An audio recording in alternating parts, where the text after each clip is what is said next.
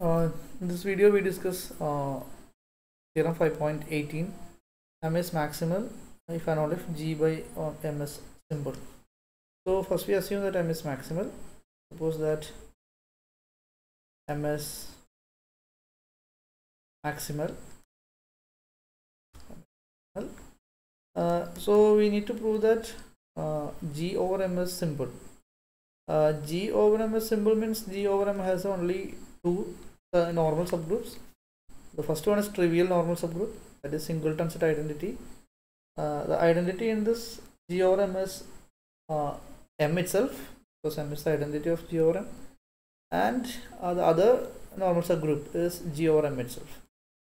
So we need to prove that, or we have to show that G over M has only two normal subgroups. Normal subgroups, say, what are they? First one is EM, identity, and G over M itself. These are the only subgroups. This is we want to prove. So we assume that there are another normal subgroup other than singleton set. This say this is not equal to, this is a proper non-trivial subgroup n prime, and this also proper, so this is not equal to G over M. So if we have this, otherwise you can assume that in order to prove G over M is simple, we assume that n prime is a normal subgroup satisfying the condition E over M, EM less than EM is a subgroup of n prime, which is a subgroup of G over M. Then if we assume such a normal subgroup for G over M, we will show that singleton set EM is equal to n prime, or n prime is equal to G over M. Then still you can say that this is the definition of the simple group, or G over M is simple. So we need to prove that such a normal subgroup n prime does not exist. So we start with this. Suppose there is n prime, and we will show that this n prime is either trivial normal subgroup, or the whole group itself. For that we consider the homomorphism gamma from G onto G over M. Okay, gamma is a map. Gamma is the canonical homomorphism. Gamma G is equal to Gm. This is already discussed previously. Since this gamma is a homomorphism from G to G over M, we in the last video we have discussed a theorem. Phi is a homomorphism from G to G prime. Then the image of normal subgroup of G is again normal subgroup of phi of G. Subgroup of phi of G. In the similar fashion, if phi inverse of any normal subgroup n prime of G, phi of G, again this is normal subgroup of G. Okay. So if we start with a normal subgroup of G, then image set is always a normal subgroup. If we start with the normal subgroup of G prime, then inverse image is again a normal subgroup of G. Inverse image is always a subset of the domain group. Okay. So if we apply that theorem for this gamma, we can say that if you consider any normal subgroup n prime in between EM less than or equal to n prime less than or equal to G over M, this less than or equal to stands for the subgroup. Then you consider, so we have G here and we have G over M here, and we start with a normal subgroup n prime in G over M. Okay, so this is a normal subgroup, this is normal subgroup. Then consider set of all inverse images of this n prime under this gamma. So this set is nothing but gamma inverse of n prime. Okay. So if n prime is a normal subgroup of G over M, then gamma inverse n is a normal subgroup of G. So obviously gamma inverse of n prime is a normal subgroup of G. Okay, obviously this is since this is a normal subgroup, then this is less than or equal to singleton set E. That means this is a non-trivial normal subgroup of, or this normal subgroup lies in between singleton set E and G. Okay, so what is the advantage of what is the characteristic of this n prime? Okay, so gamma inverse of n prime, this consists of set of all G belongs to G such that gamma G belongs to n prime. Okay, so this is the definition of gamma inverse of n prime. Okay, that is gamma inverse of n prime collects all the elements of G which are mapped to some element of n prime. Okay, so since this n prime is a subgroup of G over M, or this if you consider any M belongs to capital M, then we have what is the coset containing M? Coset containing M is MM. Okay, so if you choose any M belongs to M, MM, this is equal to EM. Because if you multiply, if you operate elements of M with small m, then you will end up with the same M. Okay, so this is the identity. Obviously this is an element of n prime. Okay, because n prime is a normal subgroup of G over M. So n prime contains the identity of G over M. So this is the identity of G over M. So this is contained in n prime. So in particular MM contained in n prime. Okay, so this shows that every element M of M is mapped to EM. Okay, under this gamma, because gamma M is equal to EM itself. So this EM is always an element of n prime. So if you collect gamma inverse of n prime, since every image of every element of M in capital M is in n prime, this contains every element of M. Okay, so we can obviously say that what is the conclusion of this statement? This means M belongs to M implies EM belongs to, or MM which is equal to EM belongs to n prime. Okay, this implies gamma M belongs to n prime. This shows that whenever gamma M belongs to n prime, then M is a member of gamma inverse of n prime. Yeah. So every element of M is a member of gamma inverse of n prime. So this is this E is obviously is a member of this. This E is always contained in this subgroup. Not only that, we have this gamma inverse of n prime also contains every element of M. Okay, so we can write this is M is always contained in this. Okay, our assumption is this M is a maximal subgroup of G. We started with that. Okay, assuming that M is a maximal subgroup of G, then we got a normal subgroup of G which contains M and which is contained in G. Since this M is maximal, then this gamma inverse n prime has only two possibilities. Either this will be capital M itself, or gamma inverse of n prime is equal to G. Okay, that means gamma inverse of n prime. What is the consequences of this these two conditions? Okay, so if you start with any maximal normal subgroup, then we have a gamma. So using this gamma, we can map every normal subgroup n prime of G by M, G over M, to a normal subgroup of G that lies in between M and G. Okay, since M is maximal, then one of these conditions occur. Okay, so what is the meaning of this? Gamma inverse of n prime equal to M means gamma inverse of n prime contains only the elements of M. Okay, so we know that for any M, gamma m belongs to n prime.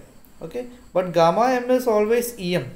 Okay, so this implies this m is equal to n prime is equal to n prime contains only the images of elements of m. That is the meaning of this. Gamma inverse of n prime equal to m means this n prime contains only the images of elements of m. That means n prime will be only em. Okay, it's a singleton set.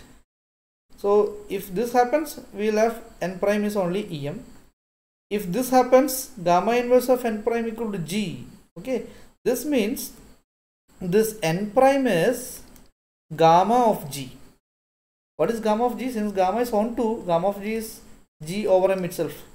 So if you start with a normal subgroup n prime which lies in between em, singleton set em, that is identity, and g over m, then we can conclude that that n prime is either that singleton set em or that n prime is g over m itself. That means this g over m has only two normal subgroups. If you assume any normal subgroup n prime, then n prime is either this em or n prime is g over m. Okay, so which shows that g over m has only two subgroup. Consequently, g over m is simple. Okay, so this is the first case. Next, we have to assume g over m is simple. Now, suppose that g over m is simple. To prove m is maximal. Okay, g over m is simple. So we need to prove that m is maximal. Okay, in order to prove m is maximal, we assume a normal subgroup n in between m and g, and we will prove that either n is equal to m or n is equal to g. Then we can say that m is maximal. Okay, so if this happens, then you consider gamma n. Obviously, gamma n is a normal, since n is a normal subgroup of g, then gamma n is a normal subgroup of g over m. So this is always a normal subgroup of g over m. Okay. Obviously, if it, since m is what is the consequence of this? M is a normal subgroup of m is a maximal normal subgroup of g contained in n. Then this implies that gamma of m, okay, is less than or equal to gamma of n. Okay. So if you consider all the elements of m and observe the images of those quantities, that is always contained in gamma of n, because m is contained in n. Okay. So otherwise you can say that this, from this statement itself, since gamma n is a normal subgroup, we have the trivial subgroup. This is always a subgroup of every subgroup of g over m.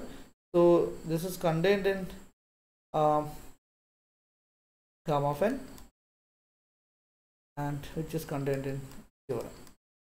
So every normal subgroup in between m and g, we have gamma of n is a normal subgroup in between this trivial normal subgroup and g over m. But our assumption is g over m is simple. Okay, then what is the consequence of this? G over m is simple means this singleton set em is nothing but gamma of n. Either this is equal to gamma of n, or we have gamma of n equal to g over m. Okay, so since g over m is simple, so being simple, g over m has only two subgroups, normal subgroups, either this is normal subgroup or this. So since this n is a normal, then gamma of, we know that gamma of n is normal. So this gamma of n should coincide with one of these normal subgroups. That is gamma of n is equal to either singleton set em or gamma of n is equal to g over m. Okay, so what is the consequence of gamma of n equal to e? Okay, so every element of n is mapped to identity. Okay, that means singleton set em is same as gamma of n. Okay, gamma of n is mapped. What is gamma of n? Gamma of n is set of all n cosets of, set of all cosets of elements of n. Okay, so we need to consider set of all nm such that n belongs to n.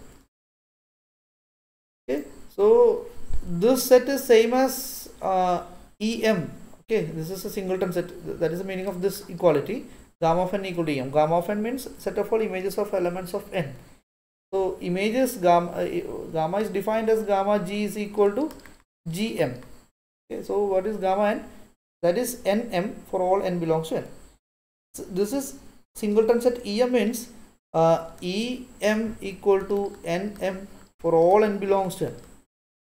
Okay, what is the meaning of this? Em is equal to nm. That means n is a member of m itself for all n belongs to n. So every element of n, we have n is a member of m itself. Okay, so we know that n is contained in m, but we started with this, right? M is a subgroup of n. From this we can get n is contained in m. So this implies from this assumption we will get m is equal to n along with this one. Now what is the image? What is the meaning of or this happens? Gamma of n is equal to g over m. Gamma of n is equal to g over m means since this gamma of n is, what is gamma of n? Gamma of n is again set of all n m such that n belongs to n. Okay, so this is equal to g over m means this gives all the left cosets of m. Okay, because g over m consists of set of all distinct left cosets.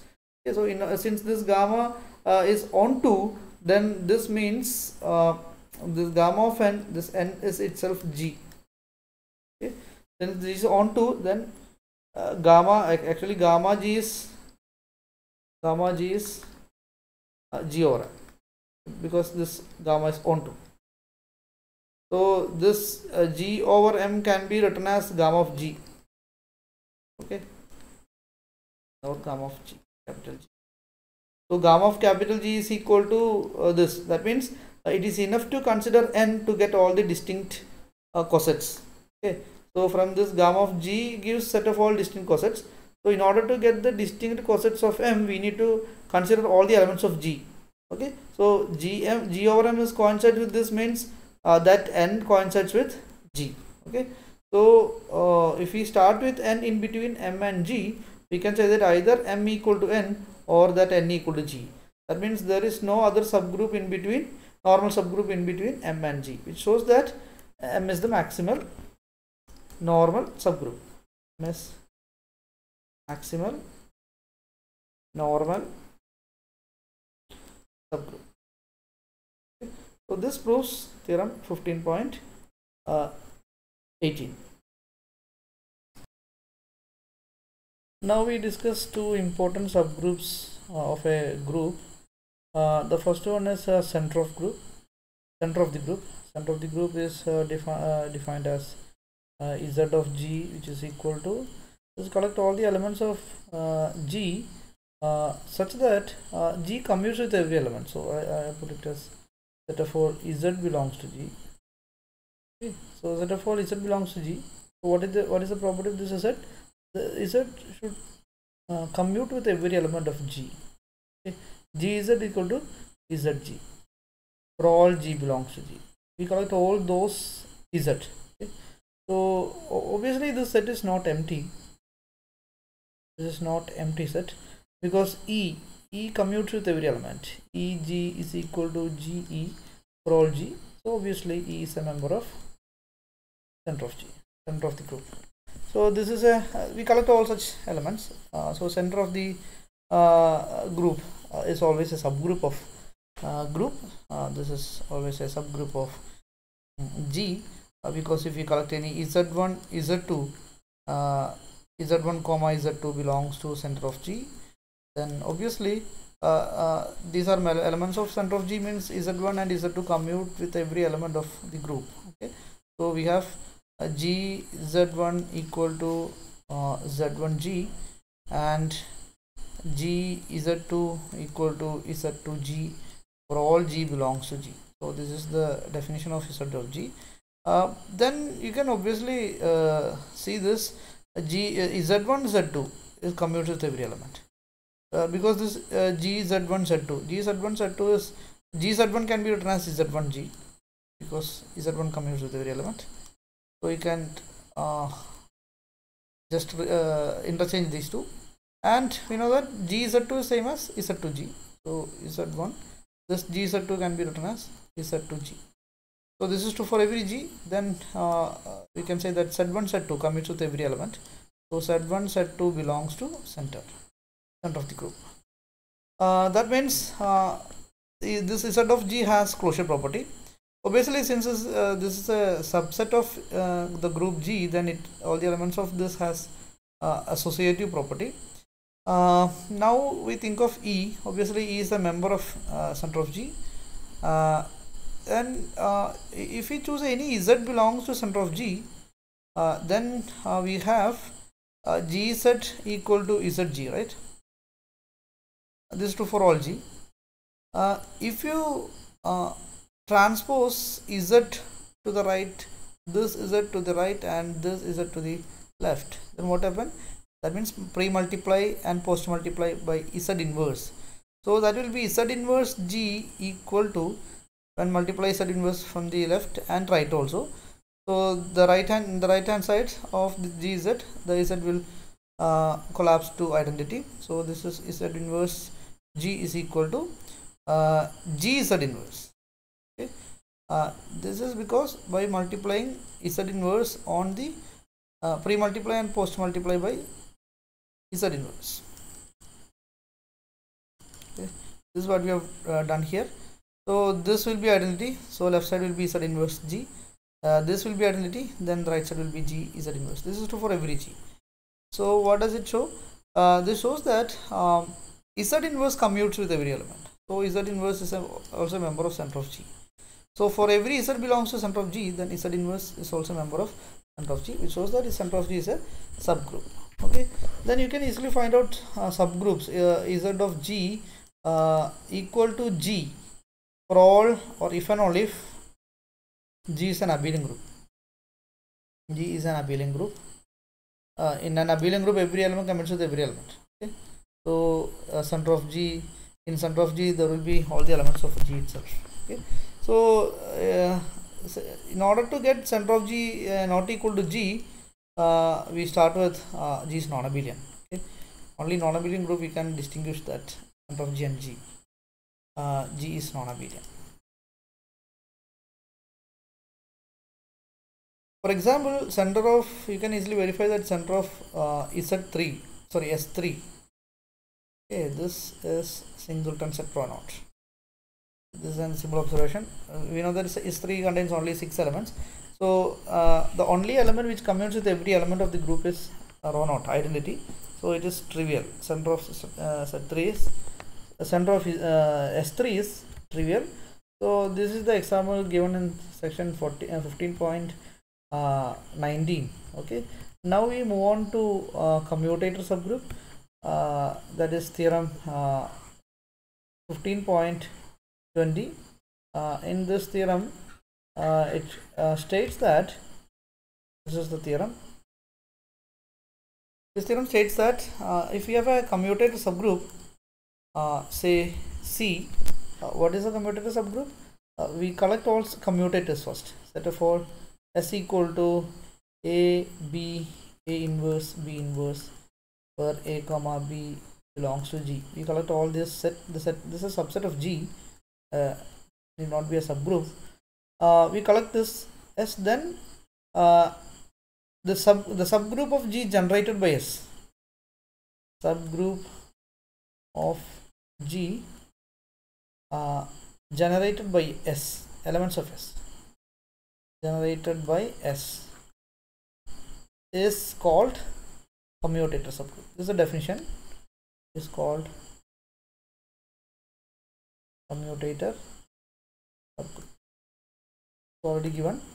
That means C consists of set of all products of powers of elements of S. That is C. We denote this as C. First of all, we have to prove that C is a normal subgroup. Obviously, since C is a subgroup generated by this, then C is a subgroup. Then we can prove that C is normal subgroup. How will you prove that C is normal subgroup? So we know that if you take any element H belongs to C, then we need to prove that G inverse or GH G inverse belongs to C for all G belongs to G. This is the definition of, for any H belongs to C, G inverse belongs to C for all G. This is the definition of normality. Okay. We need to prove that C has this property. Okay. Obviously, if H belongs to C means H is a product of powers of, or product of commutators anyway. C1, C2, etc. Some Ck. This C1, C2, these CIs need not be distinct. Okay. So any H from C is generated by these elements. So any element of C is a product of commutators. So how will you prove that G inverse is a member of C itself? So in order to prove, you have to evaluate this. How will you evaluate this? G, C1, C2, etc. Ck G inverse. But this can be written as G, C1, G inverse, G, C2, G inverse, G, etc. G inverse, G, Ck, G. Okay, so this is obtained by inserting E in the every space in between Ci's. Okay, so here we put E, and the next in between C2 and C3 we put E, and each E can be replaced by G inverse G. Okay, then we can get this one. So actually this is, so if you consider any G inverse, we need to prove that this is a member of C. We need to prove that this, we didn't prove that, we need to prove this one. So in order to prove this is an element of G, we need to prove that this is an element of G, this is an element of C, and this is an element of C. Okay, so for each commutator we need to prove that G, the commutator C1 G inverse is again a commutator. Okay, it's again a member of C. Okay, so in order to prove this is an element of C, we need to prove that each of this G, C, G inverse is an element of G. Okay, so we start with a commutator. Instead of taking product of commutators, we start with a single commutator. Let C equal to A, B, A inverse, B inverse. Clear? Now we need to consider G, C, G inverse. Okay. What is G, C, G inverse? That is G, A, we write G first, then G, A, B, A inverse, B inverse, G inverse. Okay, so if you start with a commutator, then that commutator we need to consider G inverse commutator, then G. Okay, or the other way you can prove that G, C, G, instead of taking G, C, G inverse, we need to consider G inverse C, G also. Okay, now you think of how will you write this as a product of commutators. This is the problem here. Now you write this G, A, B. Okay, so here we have A inverse. Okay, so we write A inverse here, then I insert an element. I'll put some space here. I insert G inverse. Okay, we write G inverse, then I write B, then G, then B inverse, then G. I can put this element in between G, A, B, A inverse, and B inverse, G inverse. So I put an element, this is the effect of this is E, right? B inverse is E, G inverse G is again E. So this is E. So I inserted E in between these two quantities. Okay, so that will give the same thing. But what is the advantage of this? The advantage of this is by associating the last four elements. So that will be B inverse G. Then we write this is we can put it in the other way. B, let it B inverse G, and finally we have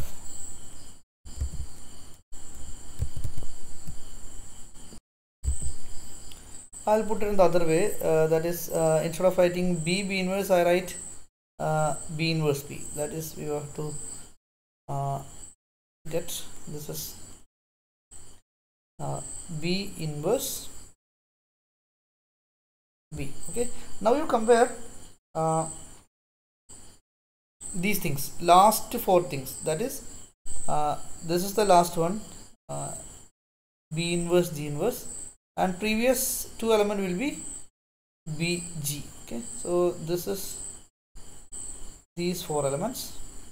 Okay, now what is the remaining?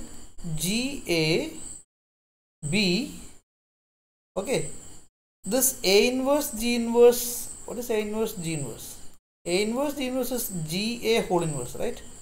GA whole inverse is inverse of A then inverse of G, because GA and this, when we operate these two quantities, we will get identity. So actually we write this element, okay, A inverse G inverse as GA inverse. So we observe the other quantities. There are 6 elements: G, A, B, A inverse, G inverse, B inverse. We consider first two element as one entity, then consider that is GA, this is a one entity, then write B, then the other two elements, A inverse, G inverse, that can be written as GA inverse. Okay, GA inverse, the remaining will be B inverse. So if we consider these elements up to B inverse, that is a commutator.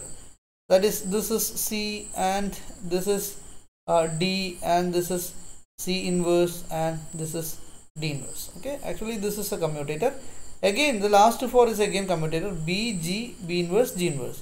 So obviously this is a product of two commutators, then this is an element of C. So if you start with any commutator C, that is A, B, A inverse, B inverse, then G, C, G inverse belongs to C. The similar way, if you start with a commutator C, D, C inverse, D inverse, then multiply it with G inverse G. Okay, again this, by inserting proper elements, you can prove that this is a member of C itself. Okay, that is G inverse C, D, then C inverse G, then you can write what else, C, D, C inverse, D inverse. By properly putting entities, this is inverse, D inverse. Actually this is C, G whole inverse. Write it as C, G inverse, G inverse C. So I will put it as, by putting properly elements in between the elements of this G, we can prove that this is a member of C itself. So in any way, G, C, G inverse or G inverse C, G, this is our commutator, G inverse commutator G is a member of C. So which shows that these elements, if you have, since H is an arbitrary element of the commutator group, then each of these elements, G commutator G inverse, G commutator G inverse, again etc., all these elements are C. Okay, therefore we can say that this commutator set of all commutator or subgroup generated by commutator is a normal subgroup. Okay, so which shows that C is normal. So the C is normal. In the theorem we need to prove one more characterization. If n is a normal subgroup of G, then G by n is abelian. If and only if, okay, so if we start with a normal subgroup of G, then G by n is abelian if and only if C contained in n. That means every commutator is a member of that normal subgroup. So we start with a normal subgroup. Suppose n is normal. Okay. Then we need to show that G over n is abelian if and only if C is contained in. C is set of all the subgroup generated by commutators. Okay, so if this happens, we can say that G over N is abelian. So next we will prove that one. So first we assume that C is contained in. Okay, first we assume that C is contained in N. So assume that